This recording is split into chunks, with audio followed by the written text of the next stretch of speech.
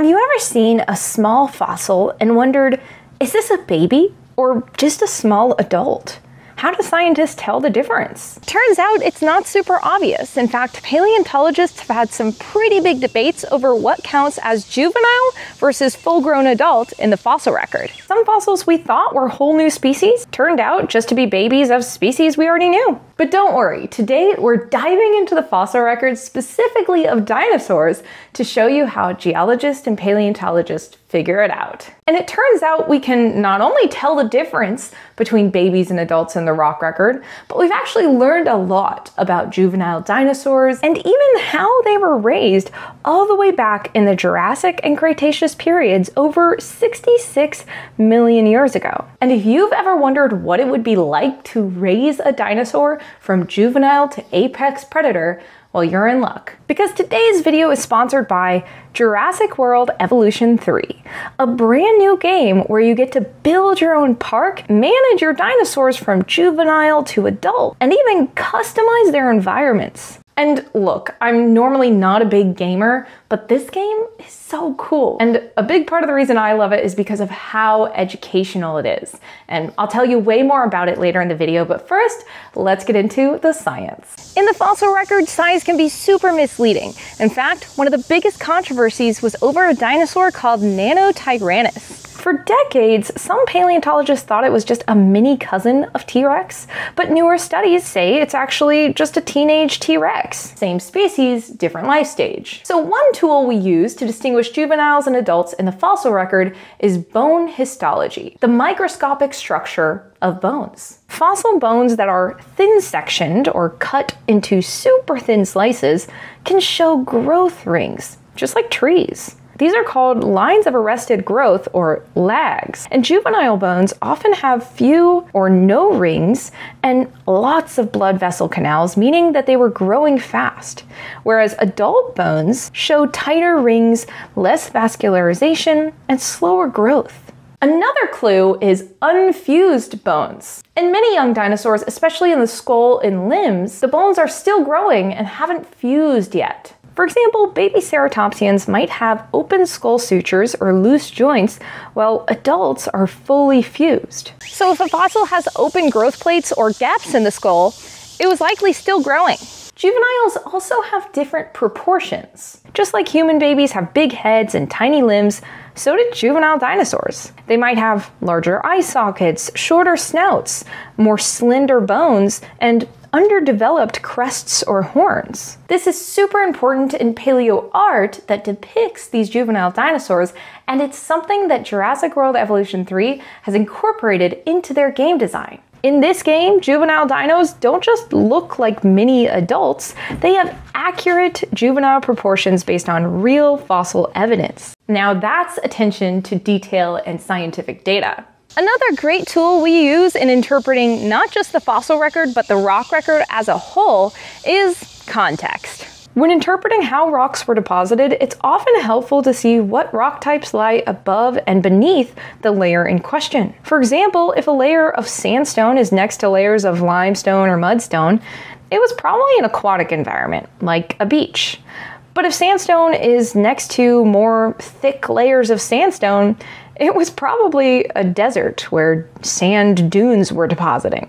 And we can use context clues like this to interpret fossils as well. If we find multiple baby dino fossils near their mom or near their nest with eggshells still preserved, it helps us determine their life stage.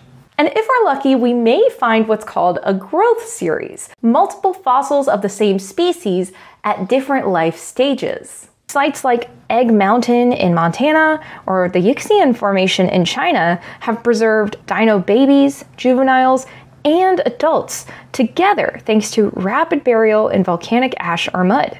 And by comparing those, we can build a timeline of growth. And this is another data-backed aspect of raising dinos in this game. Okay, so we have plenty of tools that help us distinguish between adult and baby dino fossils. But this game also makes inferences about what juveniles ate, how they behaved, and how they interacted with their parents and other juveniles. So are they just guessing, or do we actually have data that gives us clues about juvenile dinosaur behavior? Turns out we have data. For example, fossil teeth give us a lot of information about what juveniles versus adults ate.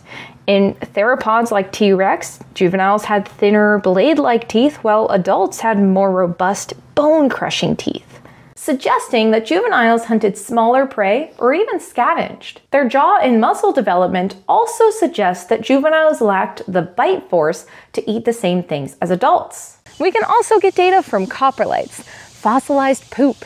It is rare, but when preserved, coprolites can give direct evidence of diet.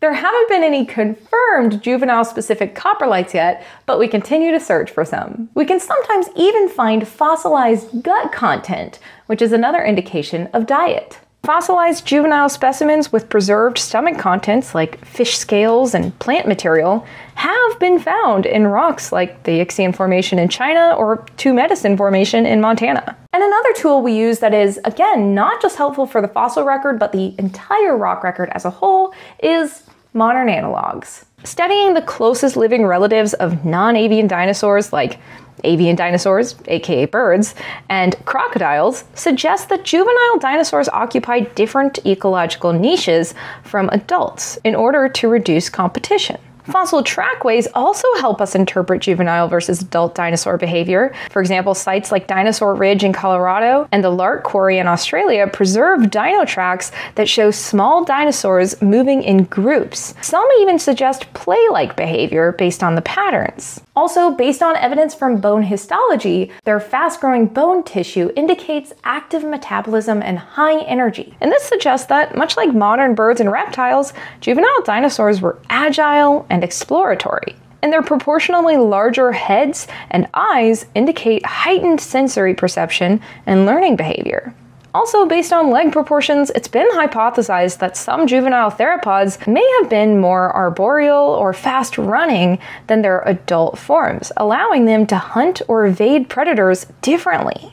But what do we know about how juveniles interacted with their parents and other juveniles? Some extremely well-preserved fossils include nests with eggs, embryos, and juveniles alongside adults, which suggest post-hatching parental care. How cool is that? And modern analogs, or closest living relatives like birds and crocodiles, also show parental care, like nests, feeding, guarding, etc. So this strongly supports the idea that non-avian dinosaurs likely did the same. Some fossils also show groups of similarly aged juveniles buried together, or trackways of group juveniles, like we talked about earlier, which indicates there may have been juvenile-only herds, which likely improved survival. So when you see juvenile dinosaurs together in Jurassic World 3, that's not just game design. That's backed by real fossil evidence from trackways to mass juvenile bone beds. But even though we've come a long way in our interpretations of the fossil record, there's still a lot we've gotten wrong. As bones grow, they change shape. Horns get bigger, skulls fuse, and proportions shift. And there's still a lot of ongoing research into not just juvenile dinosaurs, but the entire fossil record. And this work greatly helps us piece together biological evolution on Earth to understand where we came from and where we're going. So if this research sounds interesting to you, I highly recommend you look into it. Whether you want to explore for new fossils, reinterpret old fossils, or, on the paleo art side of things, depict what these dinosaurs would have looked like in life to make scientifically accurate and educational media and games like Jurassic World Evolution 3 and all future iterations. Jurassic World Evolution 3 brings all of the science we've talked about today to life. You can raise dinosaurs from juveniles to adults and manage their needs along the way, from food to social groups to enclosure types. Juveniles have their own body proportions and behaviors. It's not just about park management, it's about understanding how these animals lived and grew. And for me as a geoscientist, that's what makes this game extra cool. It isn't just fun, it's also informed by real research. And if you want to explore the dino life cycle for yourself, check out Jurassic World Evolution 3. It'll be coming out this October 21st, 2025, but it is available now for pre-order here at this link on the screen, which I'll also put down below in the description box and pinned comment. Big thanks to Frontier for sponsoring this video and for making a game that celebrates both imagination and science. I hope you enjoyed learning a little bit about how we interpret the fossil record, and I hope you enjoy raising your own dinos in Jurassic World Evolution 3. Bye! Biological evolution. Hello. Hi. You want to be in the video? Yeah? Mwah. You're a good girl.